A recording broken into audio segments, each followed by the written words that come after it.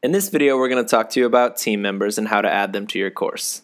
Team members are also known as staff or co-authors. They have the ability to edit courses and add content. To add them to your course, start from edX Studio.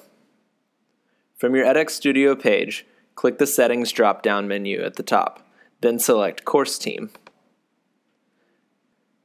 Next, just click the Add New Team Member button. Now just type the email address of the new team member. It's important to note that this new team member must already be an OpenEdX registered user. Then click Add User. And there you go. It's as easy as that.